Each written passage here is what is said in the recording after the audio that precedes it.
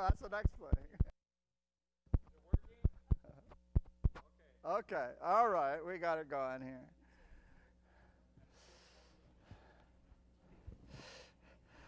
All right, we want to talk about a mystery. Now, a mystery to God's people is something that is to be revealed.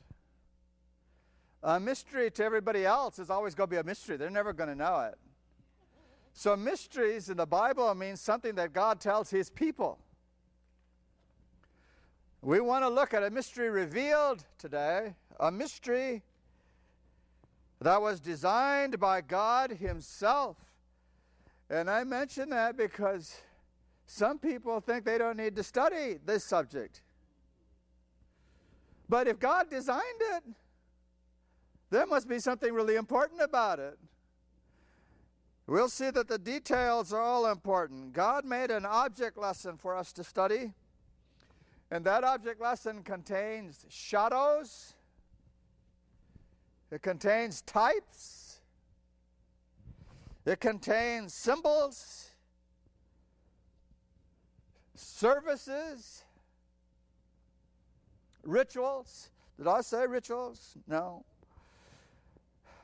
Ceremonies,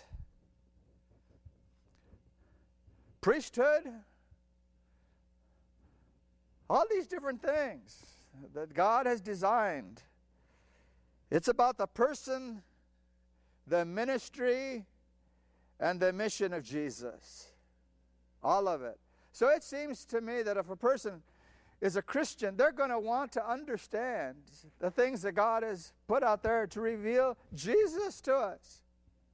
How can a person say they love Jesus and then they don't want to know anything about him? That's kind of strange, isn't it? So God has done all of this, and as we study the subject, we will see the glory of God in his self-sacrificing love. Now, the reason we're studying this, not only because God has laid it out there for us to study, but we need to understand why he did that. If man had had his original powers, God could have just told him the requirements, and then man could have decided to do it or not to do it, and receive the grace of Christ and move through it. But man, when he fell, lost the powers of his mind.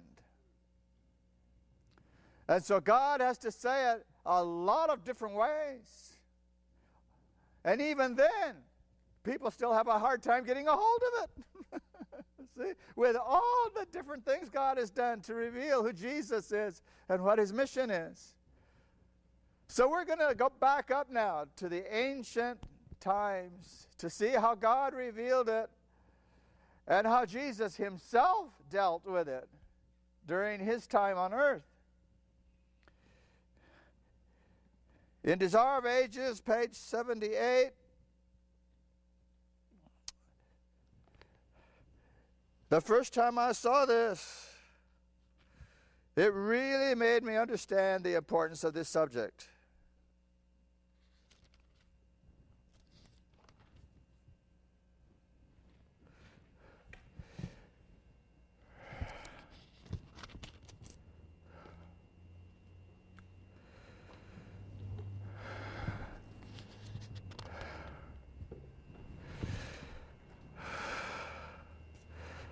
All right, it's right at the very first sentence of 78. That's how I wasn't able to see it here.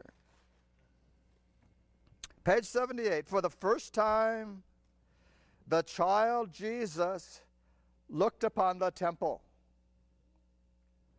Okay. The first time. How old was he? 12 years old. See, the 12-year-old child, male child, was supposed to go there for the first time to participate, to do something in his own life, to now be part of the temple service. And so Jesus went for the first time at age 12. And I want you to remember with me that he was 12 years old. He saw the white-robed priests performing their solemn ministry. He beheld the bleeding victim upon the altar of sacrifice, with the worshipers, he bowed in prayer. While the cloud of incense ascended before God, he witnessed the impressive rites of the Paschal service. Day by day, he saw their meaning more clearly. Every act seemed to be bound up with his own life.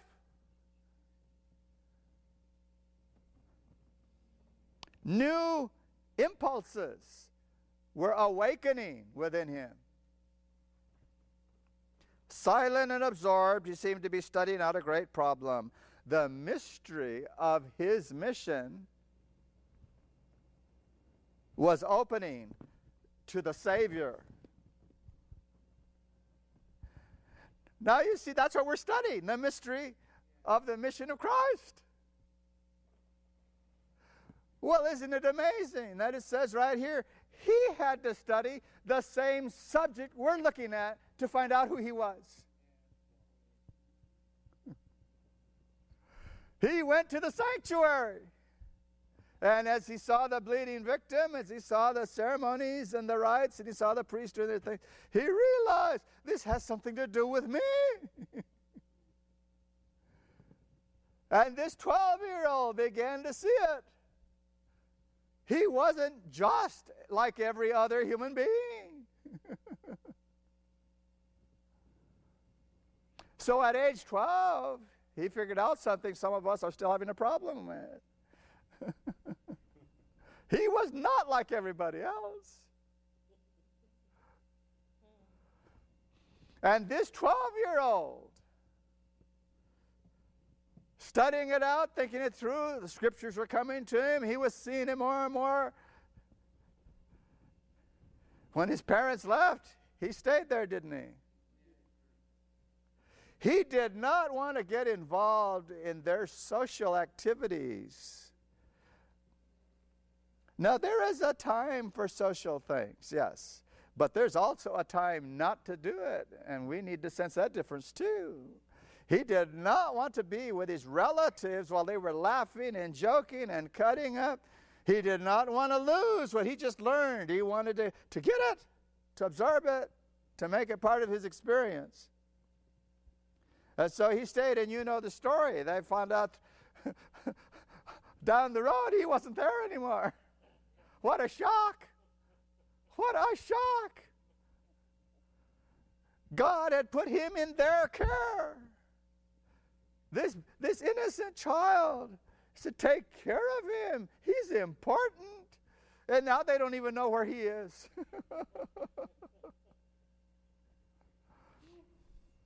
Well, you know the story. 3 days. They lost him. How quick did they lose him? How long did it take to get him back?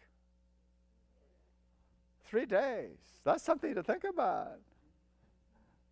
We can lose Jesus like that. Carelessness. Let our faith go someplace. It's not going to come back just like that.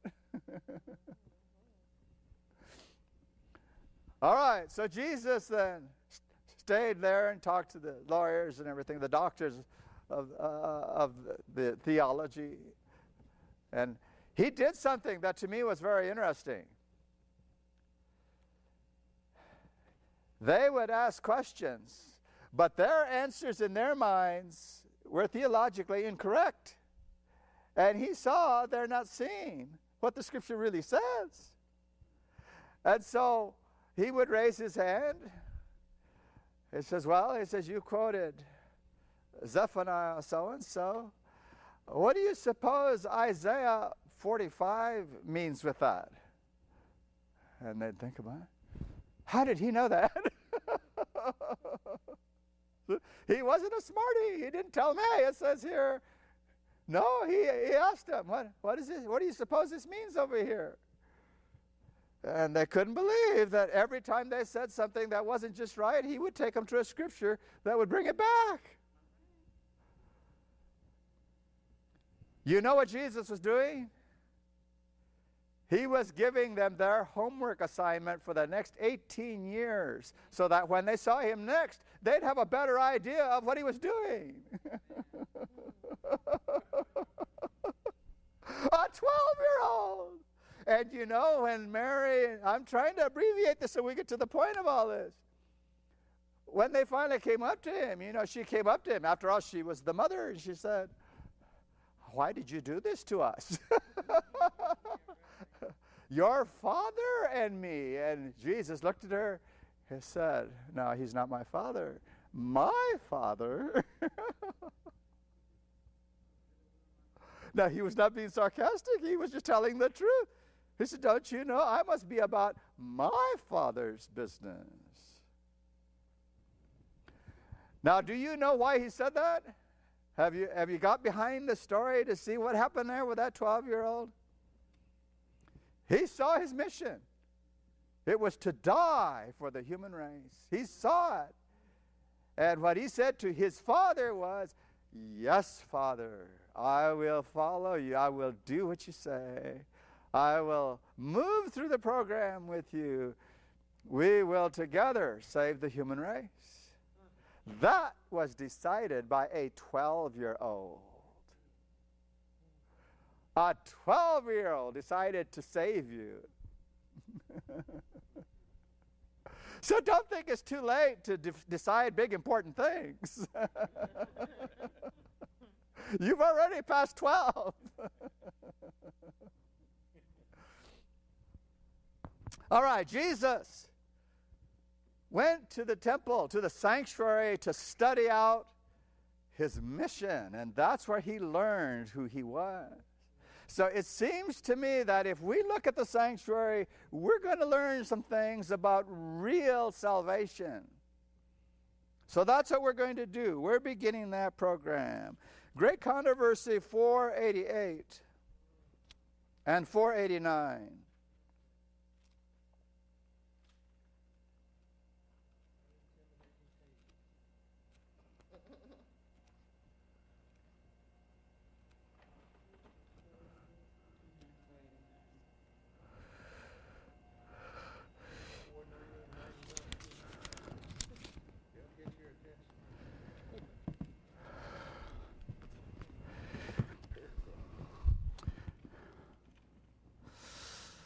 Well, you read 488 for yourself.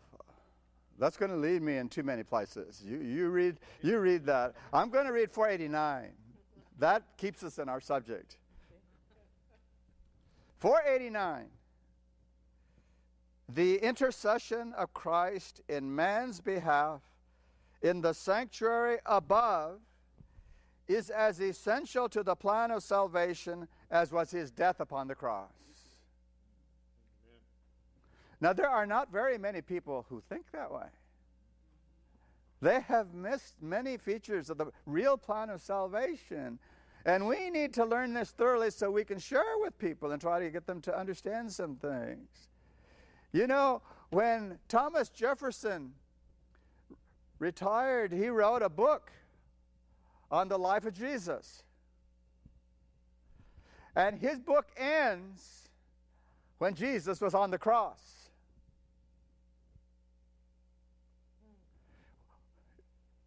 Would there be a plan of salvation if that's all Jesus did was died on the cross? What more does he have to do? Yeah, he has to be resurrected.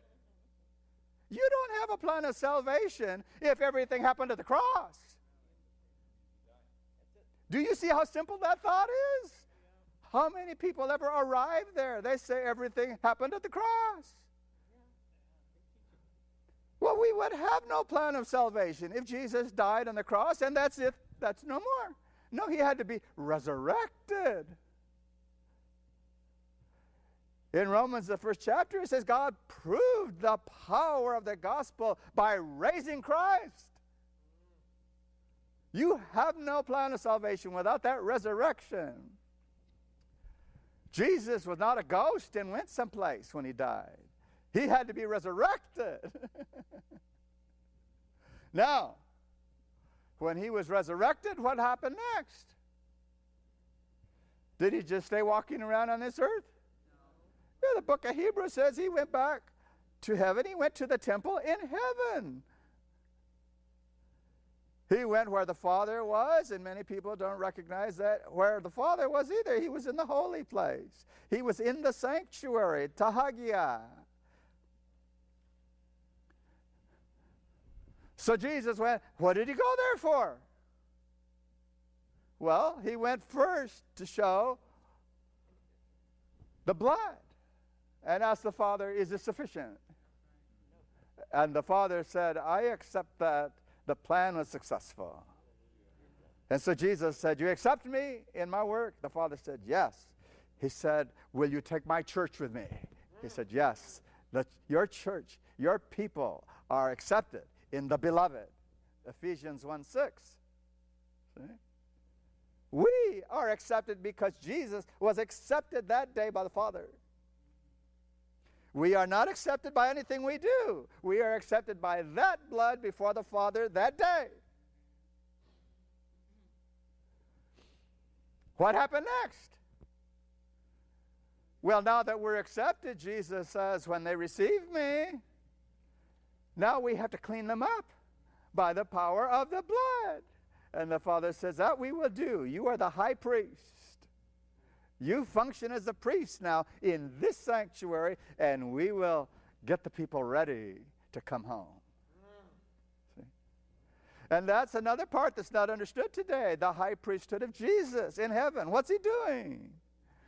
All right, so there are some very important things here. What Jesus did at the cross, of course, can never be repeated. That's a once and for all act. It was a perfect sacrifice.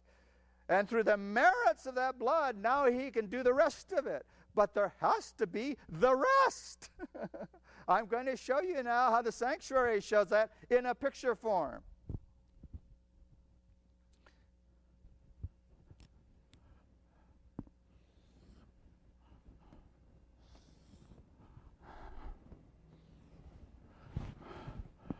Let's see here. I have to try to make a square of some sort here. These glasses don't help me. Here we go.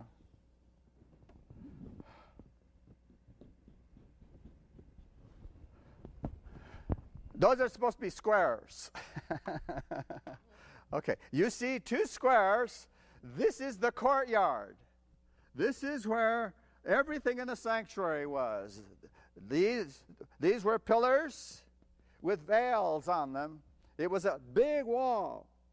Okay, and there was a gate at this end. We'll talk about that later. Now, the thing I want to point out right now is that there were two squares.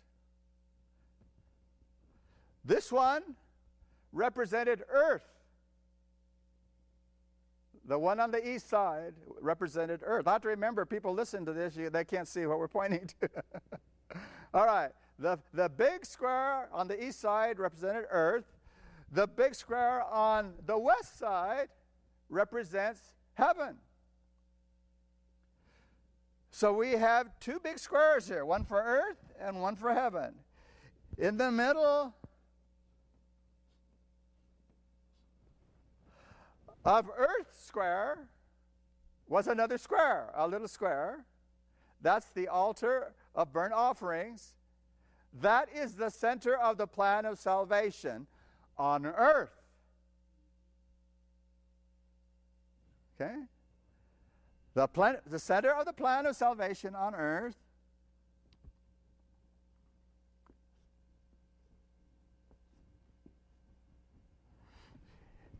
In the heavenly square on the west side, in the middle of that was a square. It was actually a cube. And that was the center of the plan of salvation in heaven. So you see, the picture that we've formed so far says God has two centers to the plan of salvation, one on earth and one in heaven. The one on earth is the cross. That's what the altar of burnt offerings represent. The cross of Christ.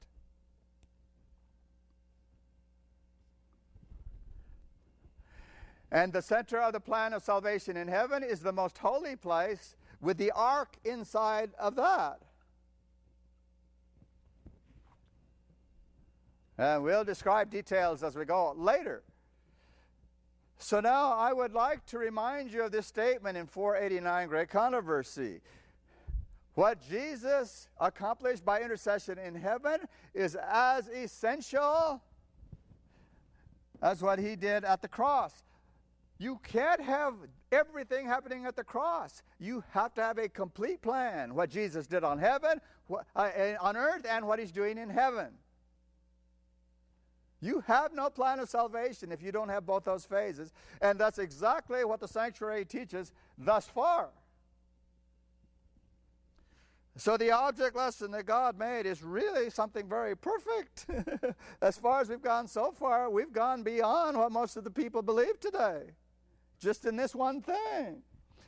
All right, so let's continue here. In Exodus 25, verses 1 and following.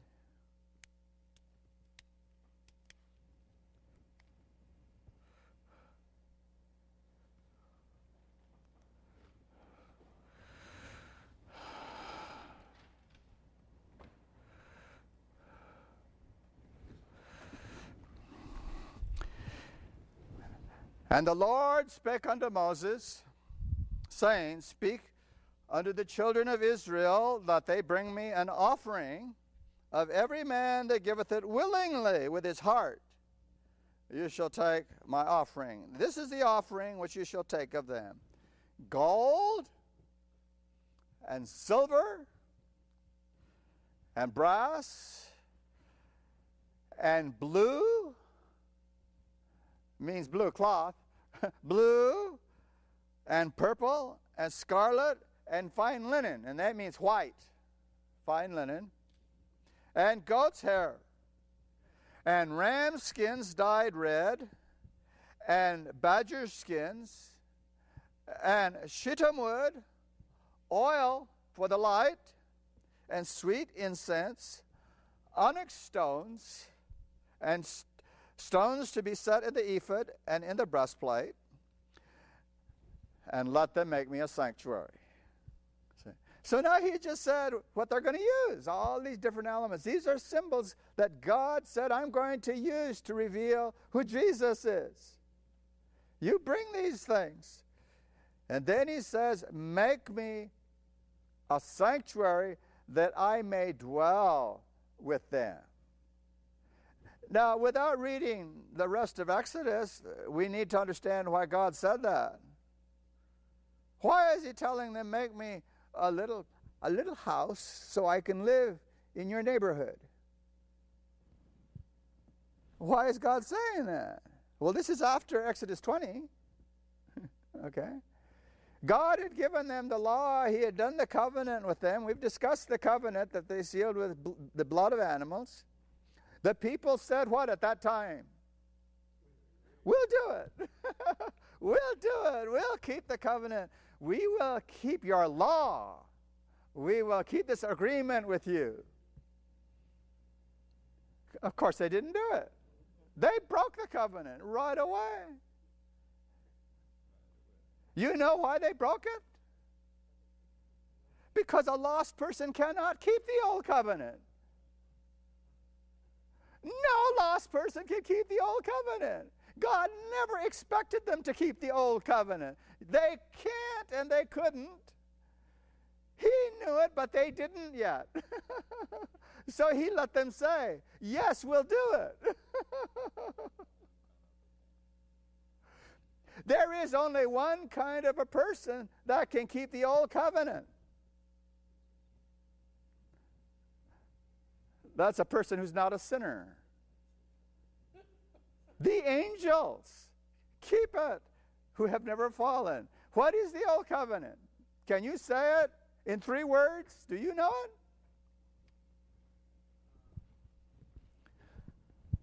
Obey and live. That's the old covenant. And he made it with Israel, and Israel did not know. They couldn't keep it. So they had to find out. Did we find out we couldn't keep it either? Yeah, we said, oh, I'll do that, Lord, I'll do that. He said, well, okay, you can talk just like Israel. Has anybody ever done it without Jesus? Not possible. Not possible. The angels in heaven who have never fallen obey and live. They keep the old covenant. So when the churches tell us the old covenant's no good, it was only for Israel and nobody can do it, well, they're kind of mixing the issues up. Because the new covenant was given then, Jeremiah 31, he says, I will put my laws in your heart. So that now under the terms of the new covenant, that is through Jesus' merits, through his power in you, you can obey and live. See? And we kind of mess it up too because we say, oh no, as long as I have faith, I don't have to obey. I'm sorry, folks. The issue is obedience. Don't think your faith is going to save you. That's what all the churches teach. Your faith earns nothing. Desire of Ages, page 174. Your faith earns nothing. If my faith earned me something, what would that be? I could say to God, well, look at my faith, God. I earned salvation through my faith. That's a work. We cannot be justified by works. Only through what Jesus has done. So who is the legalist? The person who tries to obey God or the person who says my faith is going to save me? You see, these things get all twisted up. No, my works aren't going to save me, and my faith isn't going to save me. But Jesus working in me, that will save me. It's all Jesus. Okay, so verse 8 says, let them make me a sanctuary that I may dwell among them. They said, we'll do it. And immediately they broke the covenant because there's no way they could do it. And so God says, you didn't let me finish. You did not let me finish. You can't do it. You never let me say it, so you got to learn it the hard way. He says there's only one way. You can keep a covenant with me over the 10 Commandments, and that's to have a new heart. A new heart. And so Jesus says, I will come and live in you and give you the new heart. But they said, no, we don't want the new heart. We'll do it. He said, well, you don't want the new heart? You don't want me to come and live in you? Oh, no. Moses, tell him to go away. We'll talk to you. Tell God to go away. And God said, what? I've got to be in you. They said, no, we'll talk to Moses. And so God said, well, if you won't let me in you, at least let me live in your neighborhood. Oh, you see how pathetic that is? God says, make me a sanctuary that I may dwell in your midst. At least I'll be in your neighborhood. Now, isn't that horrible? But that's what that 8th verse is saying. Make me a sanctuary. Make me a building, a tent, something where I can be, where you at least know I'm there. Okay, verse 9. According to all that I show you. After the pattern of the tabernacle and of the pattern of all the instruments thereof, even so shall you make it. So God just didn't tell Moses, go ahead and make me a temple. You figure out how to do it. No, God said, I want you to make it the way I show you. So God showed him a 3-dimensional model. He showed him. He said, you make it just like this. Do you count the pillars? Do you see what they're made out of? Do you see how everything fits together? Do you see where the furniture goes? Do you see? Make it just like that. Now, if God is that particular, and he says to Moses, you do it just this way, it seems to me a little bit harsh for somebody to say, oh, you make too much of the sanctuary. Don't get involved in that stuff. Don't invent symbols. Hey, God is the one who's doing this. And he is very particular. He told Moses to make it just like this 18 times. That seems to me there's something important in that when he says it. Do it just like this. Just like this. So when we look at this, if we're understanding it right, we will do it the way that God said so we don't get ourselves confused and mix up the symbols.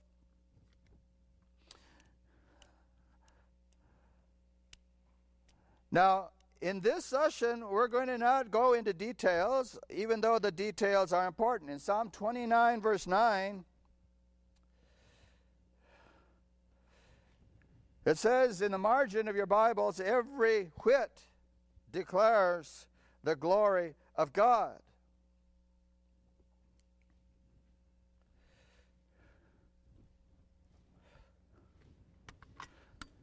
That word whit means detail.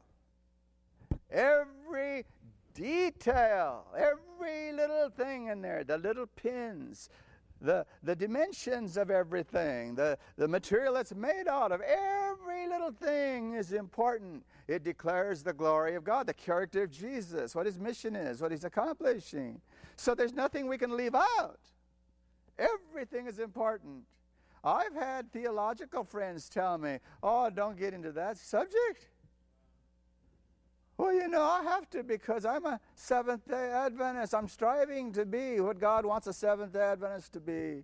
We are the people of the sanctuary. In Daniel 9:17, Daniel said, oh God, we have a problem. We don't listen to your prophets. We don't pay attention to your laws. We don't obey. Oh God, restore your sanctuary. He saw the answer. Restore the real plan of salvation to us. So that's why we're looking at this subject. And there are some new ones here. There was another young fellow here who wanted this. That's why we're doing this. I hope he shows up again. He'll have to listen to the recordings. All right, so we have here then the basic structure of the outside walls. Now, I need to show you something more here before we leave today. Not only was this a cube, that's 10 cubits, there was another one in front of that. Another cube. And then there was another cube in front of that.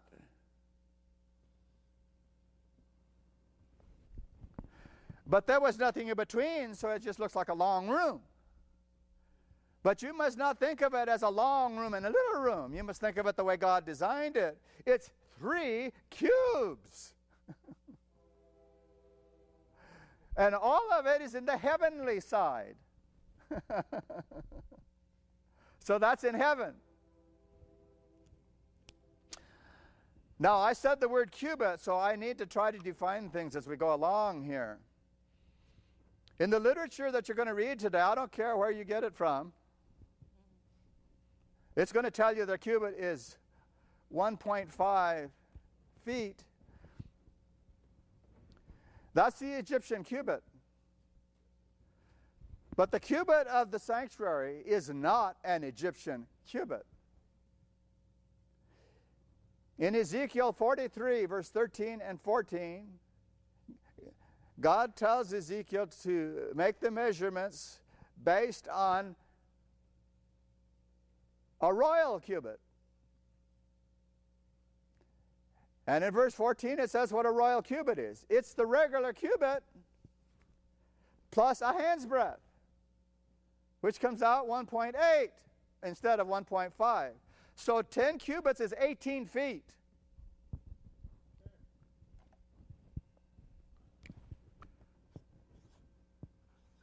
10 cubits is 18 feet. And again, I have discussed this with some very able people who teach this subject, who have disagreed with that understanding, and they say, no, it's 15. All of our books say 15. The commentary says 15. It is written's material says 15. Everybody says 15.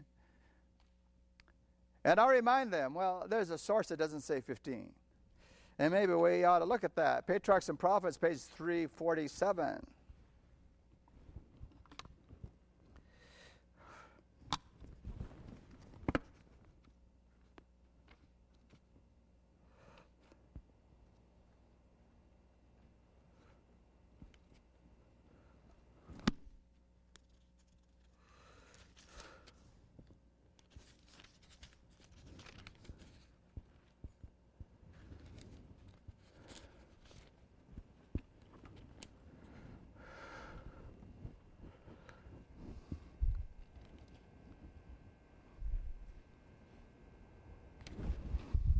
Now, here we go, 347.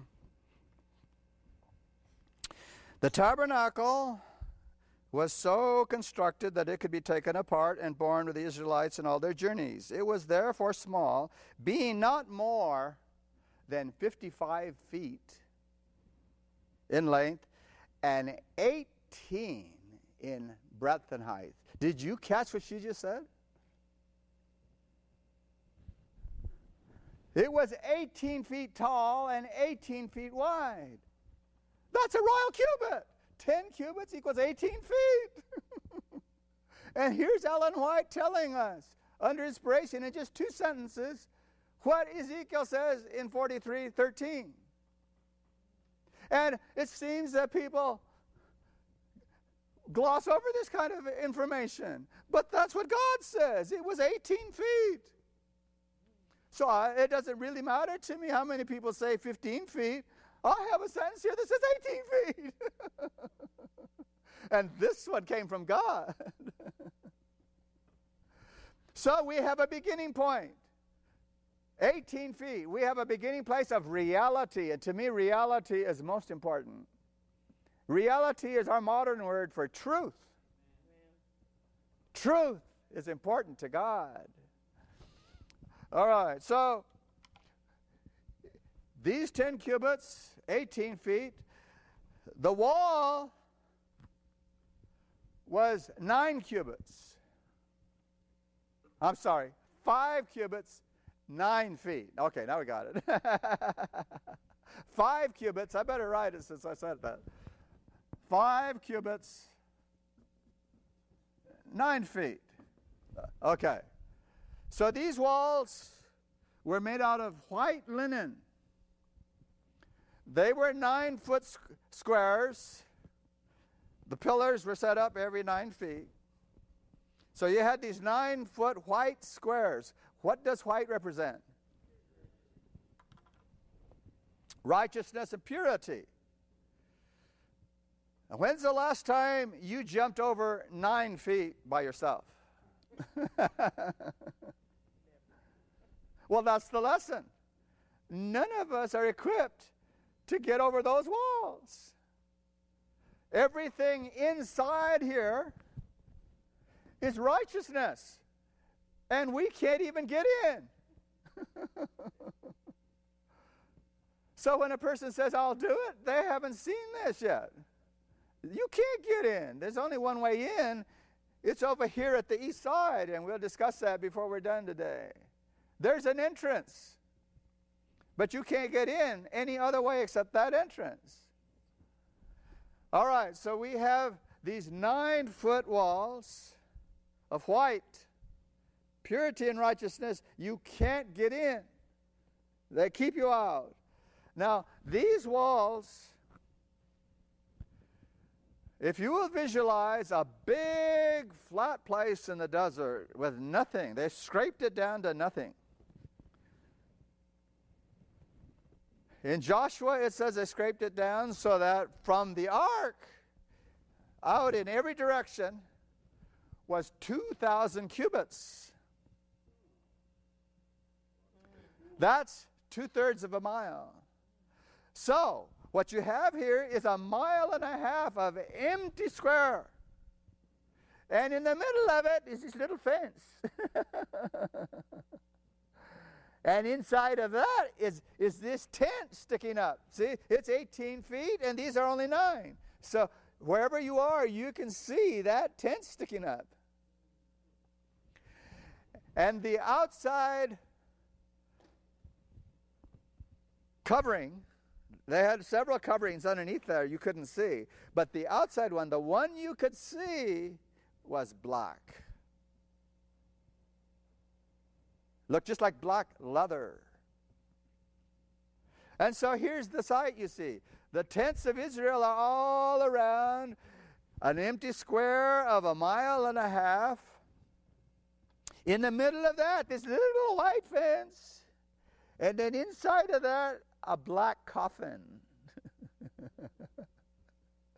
Yeah, that's what it looked like, a black casket.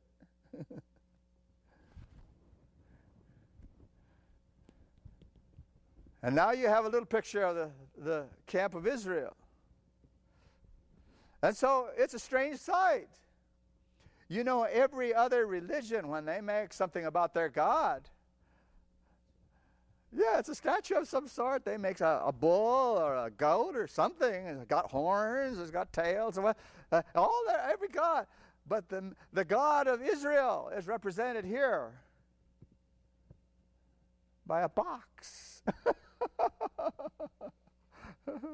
Isn't that interesting? A box. That's the center of the worship of Israel, that box. But as close as they can get is 2,000 cubits. Even when they marched, they were 2,000 cubits away from that ark. Now your Bible says that black covering was made out of badger skins. But that's not what the animal was. They had out in the desert, at least in the environment where the lakes and seas were, an amphibious seal that lived both in the water and out of the water. And that's the animal they used. It was seal skin. It was not badger skin. And again, you'll get all kinds of flack if you say it to scholars, but that's exactly what it was, and that's what the Spirit of Prophecy says it was also. Seal skin. So it doesn't matter where the scholars go. We have information that leads us to the right place. And I did not get my information from the Spirit of Prophecy. I had to dig in other places first. And finally, and then here's a sentence I can attach to. It's beautiful the way God will back you up if you're doing your homework. So we have then this black covering here, the seal skin, and we're starting to get a little more details of what's happening. We read some other colors. We'll get to those in a minute. Perhaps we should read Exodus 27, verse 9.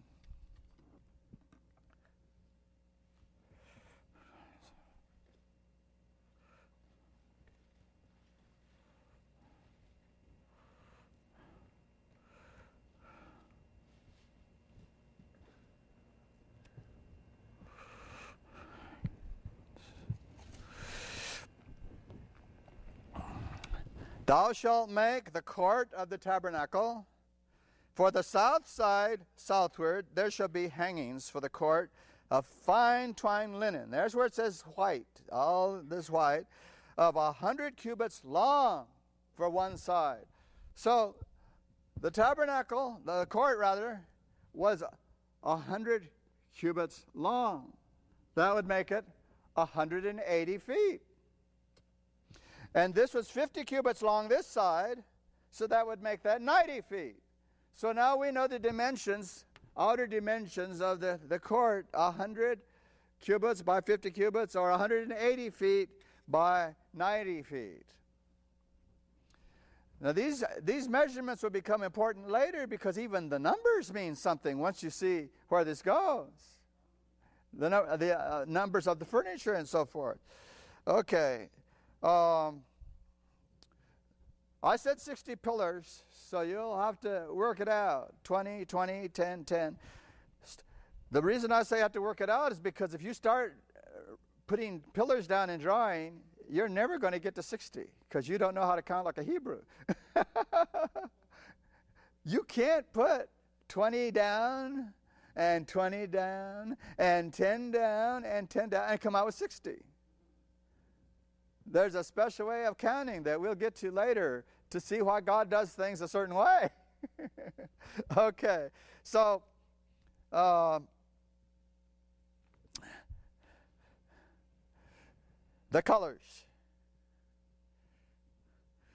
In verse 16, it describes the gate colors of chapter 27.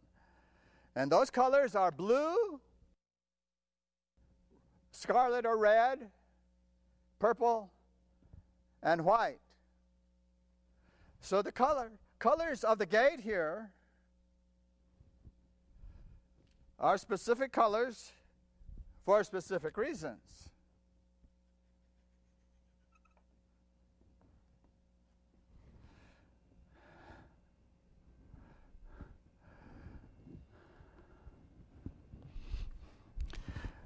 All right, let's go to Numbers 15, verse 38.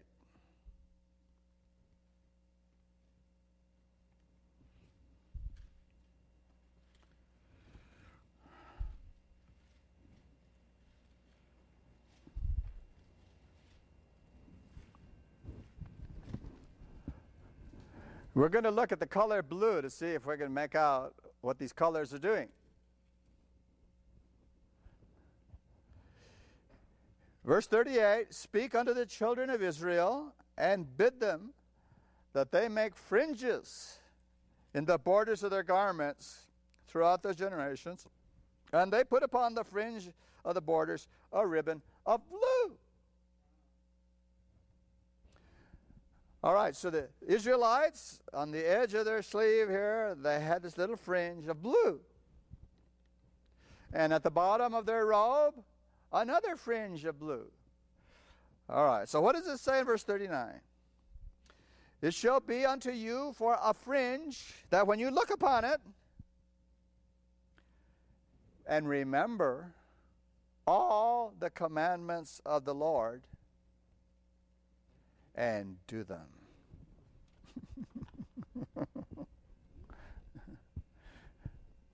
Now, does God expect people to keep the Ten Commandments, or doesn't he? Well, only his children can do it. The rest of them say, we'll do it, and nothing ever happens. But according to my Bible, the law to get into heaven or to stay in heaven is still the same. Obey and live. And so it says here, remember all the commandments of the Lord and do them, that you may seek not after your own heart and your own eyes, after which you used to go a-whoring, that you may remember, verse 40, and do all my commandments and be holy unto your God. Did you ever notice that in the message to the Philadelphians in Revelation 3:7, God introduces himself to the Philadelphians? What does Philadelphia mean? Brotherly love. That's God's true church. Anybody who says they're part of God's real church and don't know anything about brotherly love, they're not Philadelphians, they're Laodiceans. You can join God's church and be a Laodicean. But God is looking for Philadelphians. Did you ever notice how he introduces himself to the Philadelphians? He says, I am holy. He doesn't say that to any of the other churches. But he says it to the Philadelphians. I am holy and true.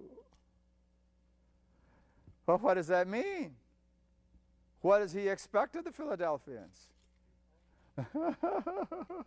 See? He said, you be holy, for I am holy. Now, he didn't say that to the Laodiceans. He only said it to the Philadelphians. Be holy unto your God. That's what it says here. So what does the color blue mean? God says, put it here and put it here so that when you look there, you'll remember. When are you going to look there? When you're going to do something. Oh, I'm going to take that, whatever it is, and there's the commandments of God around your hand. And God says, you know, if you belong to me and you see those commandments there, that hand belongs to me, not to you. You can't make that hand go outside of the 10 Commandments. And the same with your feet. You can't go any place and get outside the 10 Commandments. They're all around you. So God says every time you look, you're going to see that fringe. Your mind, obey through the Spirit of Christ. You belong to me. So the color blue means loyalty to God. It means obedience. So that's the first color we have in his gate here. It was all woven. Blue and red threads and scarlet and white threads, all woven in there. That's the entranceway. And so the first part of that means obedience to God through love. What do you suppose red means? Okay, that's the color of blood, isn't it? It means our humanity. See, the life is in the blood.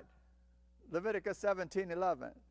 So humanity is woven in here in obedience to God. When you take blue ink and red ink and you mix them together, what do you get? Yeah, you get purple ink. Okay? That's what the children learn in kindergarten. They make their colors and they mix them and they see what happens. So you got purple. So when you put this blue of obedience with the blood of sacrifice, a human obeying together, you come out with a royal priest. That's what Peter says, isn't it? He said you are a royal priesthood, a holy nation unto God. All right, so we've got those three colors, and the fourth one is white, and we already talked about that. That's righteousness, it's purity. It's, oh, by the way, what is righteousness? What does the word mean? Right doing. Righteousness is not an abstraction where you say, oh, it's this quality over here. No, it's right doing. So when we have all of these colors put together, the blue of obedience, the red of humanity, the purple of royal priesthood, and we have total righteousness, what does that represent? There's only one thing it can represent. That's Jesus. There's never been another one like that. Jesus. And so God says, look at my object lesson here. Here's the white walls. You can't get in. They're too tall. If you want to get in here, the only place where there is righteousness, if you want to get into where God is, you have to start at this end and work your way here to the most holy place, the ark. But if you're going to get in at all, you have to come in through the entrance I have provided. You have to come in through Jesus. There is no other way to get in. So it seems to me that when people say what the Jews had has nothing to do with Christianity, I beg to differ. This is all about Jesus. This is the gospel. This is the real plan of salvation. So a person comes in here. The only way in, and remember, it's on the east side. When you go into the sanctuary, you have to face west. In the morning, you go in facing the west. What are you turning your back on? The sunrise, the sun. God's people are not to be worshiping the sun when it rises in the morning. You think about that next time there's an Easter sunrise service. God has something to say about that in Ezekiel, the 8th chapter. He calls it an abomination. There is no reason why anybody who knows the Bible should be doing that. There are a lot of people being taken in by lovey-dovey ministers who don't teach them the Bible, but just teach them how to smile and be happy and sing songs and say, I believe. Well, what do they believe? They're not believing the Bible.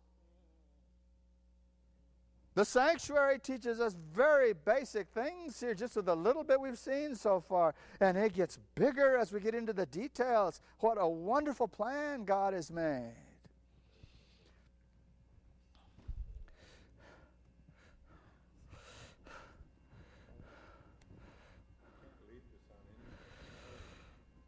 For your notes, you might take down Exodus 26:36. That describes the door of the tent we just talked about.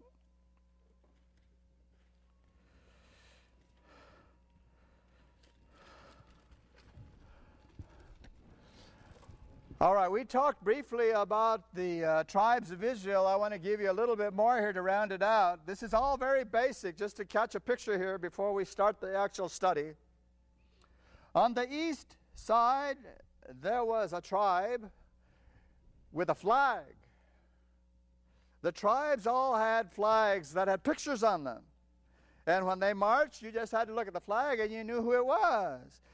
On the east side, you saw a flag with a lion on it. That was Judah. Okay, that's on the east side.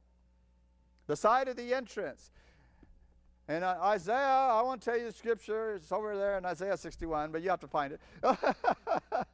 It says, enter through the gates called praise. Well, the word praise in Hebrew is Judah. You enter through the east side. So if you know the sanctuary, you know that's what Isaiah was saying. He was using sanctuary language. And all of the prophets use sanctuary language. The 23rd Psalm. Thou preparest a table before me in the presence of mine enemies. Where did the enemies come from in the Bible? They always came from the same place symbolically. The north. The enemies of God always come from the north. It's the only way you can get there into the Palestine area. You can't go through the desert. You have to come around and come down from the north. And so God says, the enemies are in the north. I'll take care of that for you. I'll prepare a table for you in front of them so they can't get to you. They have to go through me first. Where was the table of showbread? The table of showbread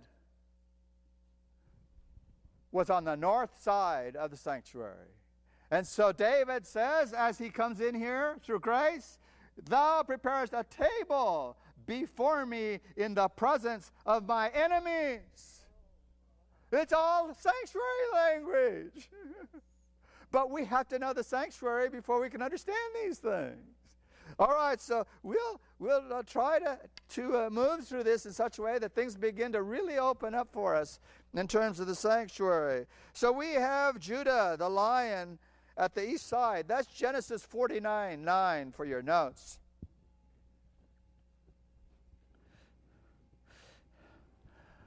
On the south side, we have Reuben. And the picture on his flag was a man. Amen.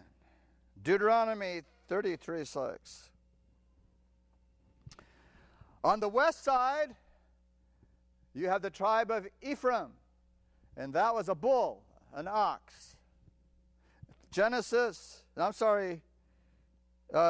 Deuteronomy 33, verse 17. On the north side, the tribe of Dan. And that's kind of interesting to me because the word Dan means judge. He was a judge. And his symbol was a snake. But they didn't like the snake, so they changed it to the eagle. And an eagle is a snake killer. That's Genesis 49, verse 17. We'll spend some time with these tribes and discussing these symbols and what they mean and why God used those symbols later. All right. So now you have the 4 tribes.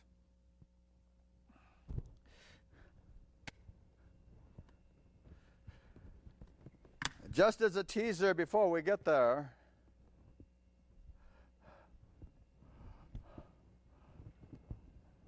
in the book of Matthew, Jesus is the king. He's the lion.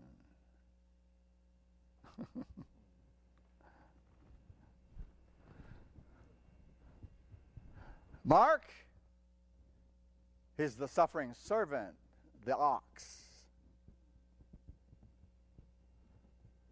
Luke, he's the perfect man. He grew in favor with men and God. See? The perfect man. The book of John, he's God, the eagle, heaven.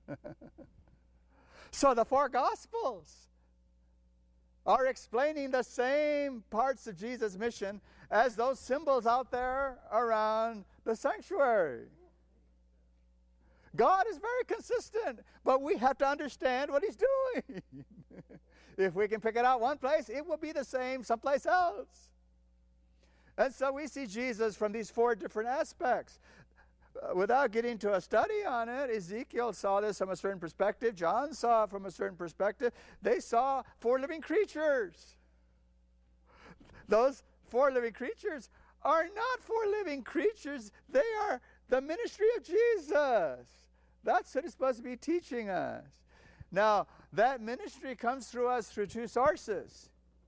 His Spirit and the angels.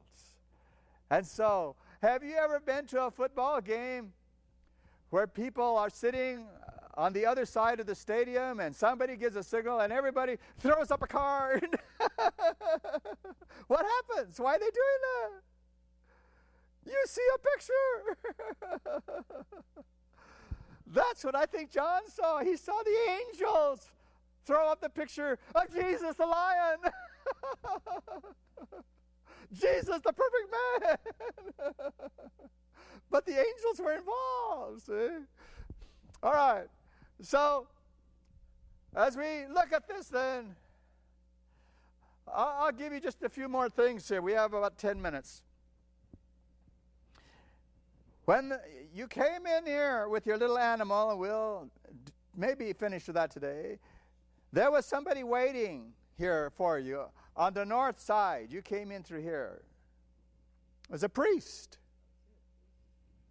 The priest would not let you in with your animal until he looked at the animal. See? Now, why? Why didn't they just wait for you to get over in here someplace? It had to be right here at the entrance. The priest was looking for the word we don't like. Perfection. I know now you can buy it in a bottle. My daughter showed me a little bottle of cream that said perfection.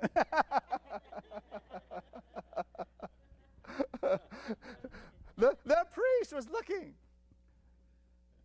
to see that that animal was a fit representation of a substitute. See? And if the animal had a bent toe, you can't bring him in here God's substitute does not have a bent toe. And the priests knew all about this because they themselves could not be a priest if they had any kind of bodily disfigurement. They had to be perfect too. So if a man was born with a bent ear, you can't be a priest. I'm sorry. Well, anyhow, he came in with his animal here. Now, I won't tell you what the priests were doing in Jesus' time. Okay, so they come in with the animal, and they parked him over here at the north side, which leads me to believe that this was a little bit to the south. Everything is symmetrical in here, but I've never seen anything that says it for certain. So you just kind of have to extrapolate. But anyhow, I do know that the animal sacrifice was done on the north side. All right.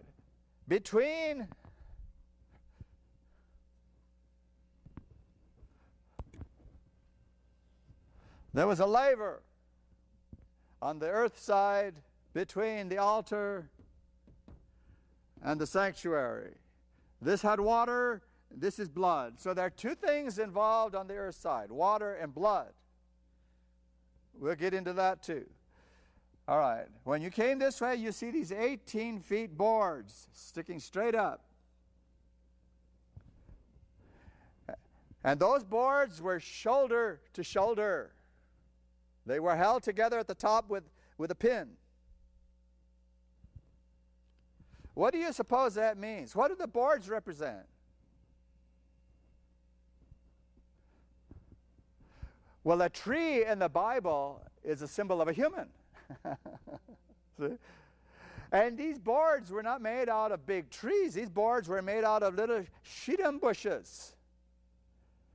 And they would cut these down and trim them and glue them together and turn them into boards, 18-foot boards. I can't imagine the work it took to make these things. They weighed almost 300 pounds once they were done. That's because they had solid gold on the outside. But these boards were shoulder to shoulder, and they did not touch the ground. So what, did they float? No. They did not touch the ground. Because humans are no good that touch the ground. They were on what the Bible calls tenons. They were little blocks of silver. And there were holes on the top, and the boards sat in those blocks of silver. The silver was on the ground, and the boards were on top of the silver. So the boards never touched the ground.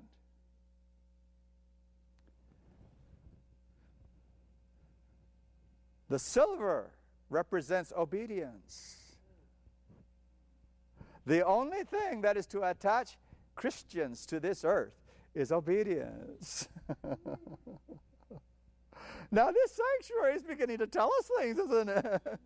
And it's not very popular today for people to say these things in front of their churches. But this is God's plan of salvation. He has never changed. Those Hebrews should have known what Jesus was here for. But they misunderstood, they misapplied, they did not want to hear from God His way. They just wanted to go to church every Sabbath. Well, I'm telling you, there is no future in going to church every Sabbath without doing it God's way. And He has revealed His plan. That's why we're doing this. We want to get into all these details to show that He really opened this up to the Jews, to the Hebrews. They should have known. And many of them did. He had faithful people in all those centuries. And He has some today. They have yet to learn what this really means, but it's coming. All right, so we have a table of showbread here on the north side in the most holy place. On the other side, there was a lampstand with 7 branches.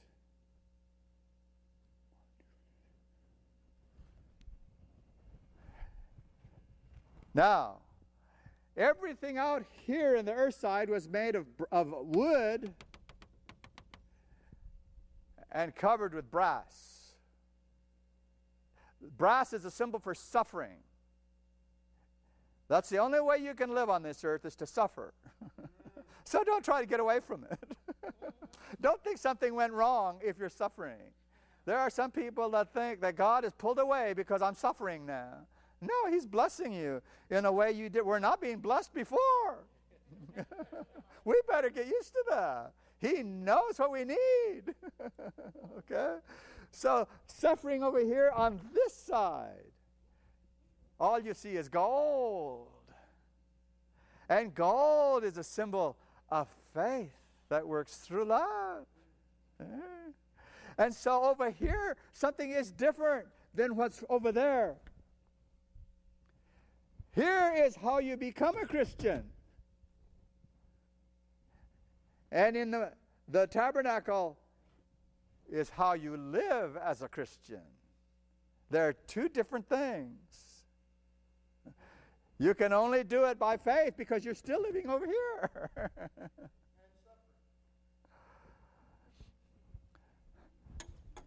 All right, this may be the last thing I can get in before the clock runs on me.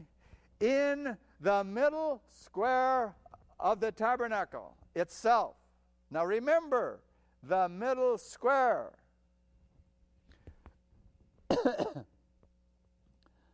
was the golden altar with the points pointed to the four corners of the earth. Did you see how I drew that? You don't see that in most pictures. They make a square and next to the curtain. It was not that way. It was in the middle, pointing to the points of the compass. And you know the spirit of prophecy never misses. I have never seen the slightest deviation from, no matter where it comes from, the sanctuary, the Bible, whatever the language is. In the spirit of prophecy it says, God's people come to Him from the east and the west and the north and the south. Well, where do you suppose they're meeting Him? At the place of prayer. That's the place of prayer, through the righteousness of Christ, His incense. So I think we have a taste today of where we may be going in our study of what God has revealed in this object lesson. It's a fantastic, it looks so simple, that's all there is. But we will never exhaust what He built into this. This really explains the plan of salvation, the one that we have today. It never shifted. They had the gospel before we had it. Paul says we received the gospel as well as they. They had it first. What a shame it is for people to call the Jews a silly, weird race of people that never had a chance at the gospel of Christ because they were into works. No, there's only one salvation. It's in Jesus Christ. I mean, every church teaches that. Over there in Acts, there is only one name by which we shall be saved. That's Jesus Christ. Well, that means Noah. That means Adam. That means Moses, Abraham. That means everybody who's going to be saved. It will only be through Jesus Christ. By the same process of receiving Him through the faith that God gives us to help us develop and live our life. All right, we have a start. We'll see where we go now. This can branch off in lots of directions. But if you have questions, bring them, write them down on a little piece of paper, and we'll try to incorporate them as we go through to show that God has covered that base. Okay? All right, that's our prayer.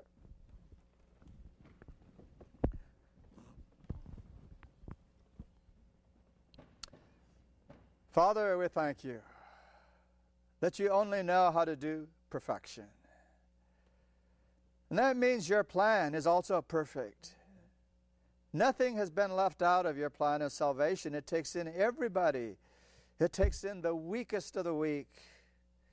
And if today I consider myself to be that weak one, I'm covered. We thank you, Lord, that you don't know what failure is. You're going to get it done. Help us to realize, Lord, that when we look at ourselves, we're only looking at a mess. Help us to realize that the only salvation is Jesus. He is able. He's already proved it. You have accepted him. You have received him. You have accepted his work. It's a perfect work. When we come into him, we have all of that for ourselves. We thank you, Lord, that even though we become discouraged, and many times we look in the wrong direction, we look at ourselves instead of to you, you never cast us away. You have invested too much. You're going to see it through. We are going to be in your kingdom. We just need to be in a place where we are not rebelling, where we're not drawing away from you, that we're letting you work it out. We thank you in Jesus' precious name. Amen.